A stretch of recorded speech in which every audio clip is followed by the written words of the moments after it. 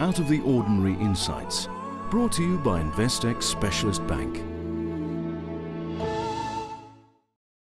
I'm speaking to Dr. Richard Ward, the CEO of Lloyd's. You're watching Captains of Industry here on CNBC Africa.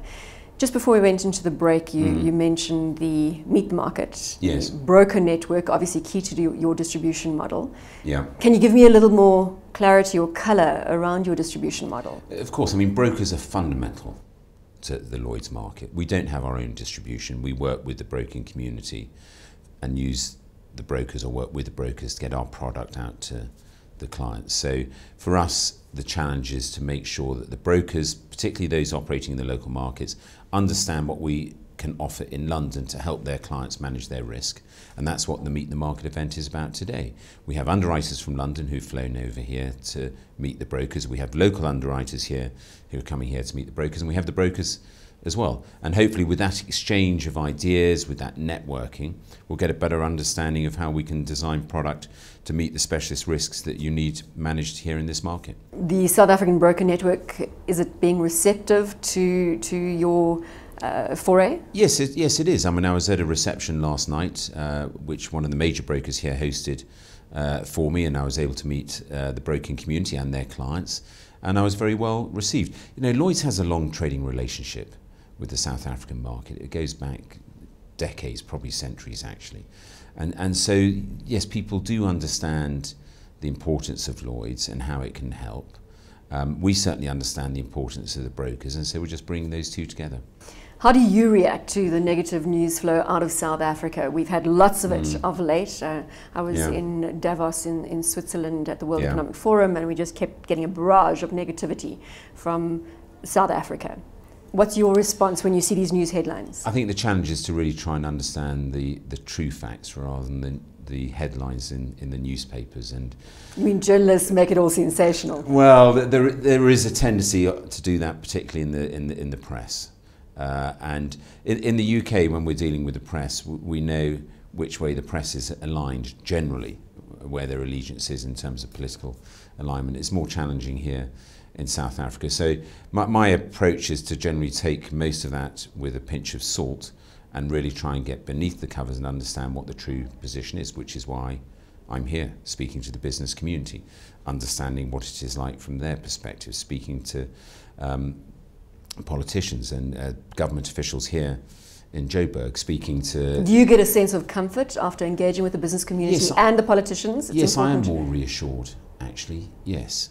I mean, the picture is not as bleak as it is painted in the press, and I have spent time in Johannesburg. I've driven around Johannesburg, and I'm impressed at the activity in the city, the economic activity, the infrastructure in the city, and so clearly a lot of progress is being made. Not ignoring the challenges. We know there's significant challenges here. And yesterday I went and visited a community program that we're supporting, Nokapila, and met with the workers there, the charity workers there, and the children they're working with. And there's clearly some very significant major challenges that you have to deal with around poverty, around unemployment. Hopefully government is getting to grips with those issues, and that's, I'm sure, something the press continually reports on, so I can't ignore that. But I do believe progress is being made. Richard, earlier you mentioned that 15 years, maybe more, in South Africa. You've got a long association going back decades and decades with the territory.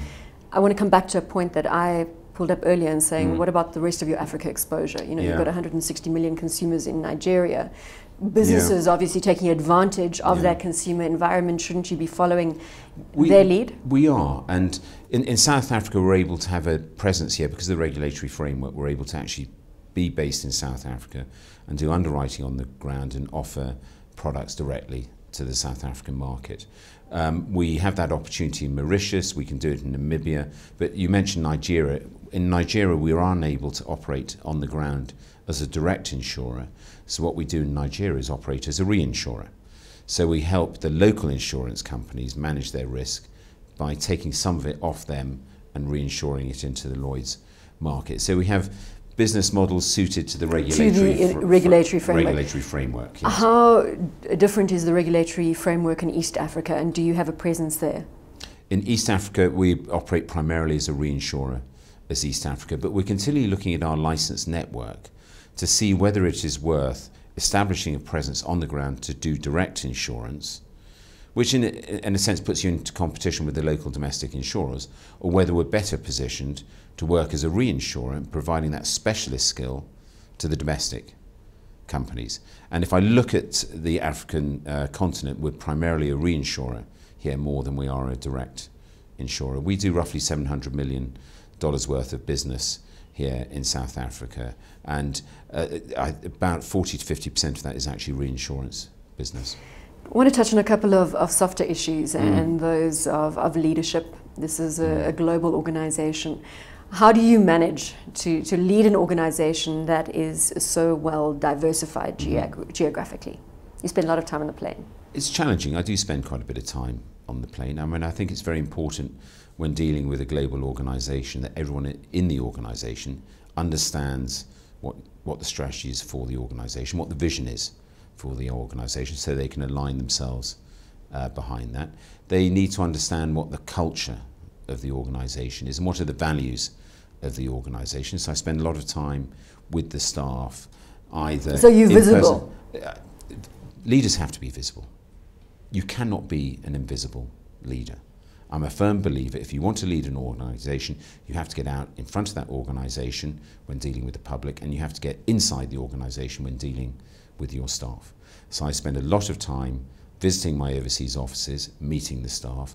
I spend a lot of time in London just getting out and about, meeting the staff in their workplace, understanding the issues that they face, and so that they can interact with me and understand the issues that I'm trying to deal with as well. And then I do a lot of formal set pieces with the staff, big staff briefings where we video conference all our overseas offices into the staff briefings so they can hear the same message from me. And consistency of message is absolutely key. So my staff in China, my staff in South Africa here, my staff in America, they need to hear the same message that my staff in London. How do you define the culture within Lloyd's? I wouldn't use one single word to define the culture, but I think it's a very open and honest culture, one where people absolutely value integrity. I think that's fundamental to the business. I think it's challenging. I try to create an environment where people feel they can challenge me, they can challenge my colleagues, they can challenge the board, that we can have a constructive debate and then come to a conclusion and act on it. So openness, honesty, integrity. What do you look for in terms of the people that you surround yourself with? I look for people who exhibit those traits, those characteristics. I look for people who have an intellectual ability that they're willing to apply to challenge. So I don't want people who say yes. I want people to say, have you thought of this? What about doing it that way? I want people to constructively challenge the organisation and constructively challenge myself, and through that we'll get better decisions that will be better for the organisation. But I also look for people who want to have fun. I spend a lot of time at work. A lot of time, far more time at work than I spend at home. And then that touches us on this issue of balance that I always chat to captains about. Yeah. So is that how you achieve balance, by having fun at work? In part, yes. I like to work with people whose company I enjoy, because I spend so much time with them. So you've got to be able to have a bit of fun in the workplace because of so much time being spent in the workplace. Now, of course, I have my family time, and that's very important to me. But my family are very understanding that to do this job, and I've chosen to do this job, I need to spend a lot of time at work and I need to spend a lot of time travelling. So getting that balance right is challenging. Part of it is having people at work whose company I enjoy. Some solutions that have been tabled by people who battle with this balance issue, when you are with your family, you make one exclusive day a week, whether it's your Saturday or your Sunday, where that is family time. Do you go to that extent? Do you need to kind of segment your time, or do you just go with the flow? I'm dealing with a business that's operating globally, and so I'm afraid the workday doesn't start at 8 a.m. and stop at 7 p.m. or whatever. It is 24 hours a day. So it's very difficult to do this job and say, right, I'm going to ignore work for the next 2 days. But you can't do that. And that, I don't think that's what the board of Lloyd's is paying me to do. So yes, I am taking an interest in work at the weekends, but what I do is set aside time, specific time at the weekends, to do things just with the family, but the family recognise that at some point in the weekend something might crop up that I'll have to deal with. So I fly back to London overnight on Friday. I get back in Saturday morning. I know the first thing I'm going to do on Saturday morning is take my youngest son out on his racing bike. I'll be on my racing bike and we'll ride around Richmond Park for a couple of laps, do 2 hours out on the bicycles, just having fun, and that will be family time. And I won't be able to look at my mobile when I'm out on my bicycle. But I know when I get back, I need to check up and see what's happening. Richard, you sit at the helm of a global organisation. Advice to aspirant leaders out there? Advice to aspirant leaders. Well, I think the most important thing for me as a leader is that I'm passionate about the business I'm leading. And so you really have to believe in the business that you lead. And I'm very fortunate working for Lloyd's in the insurance market, where I believe we are doing something of real value to society. And for me, that enables me to have passion about my business, passion about the people I work with.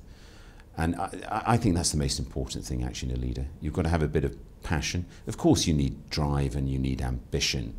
I think you need a bit of humility as well. You've got to be able to deal with disappointment and success in the same way. I think you've got to be able to relate to staff at all levels. The risk to leaders is becoming detached and arrogant, and so I think you need to continually be grounded, and you get that grounding by spending time with staff at all levels in the organisation, of course. And then when I go home, I get very grounded and reminded of what my role is at home. I'm not the CEO at home. You've been in the hot seat at Lloyd's for 7 years now. Yeah. How much longer are you going to captain this ship? As long as I'm enjoying it, and as long as the board think that I'm doing a good job, because it is a fantastic position to be in.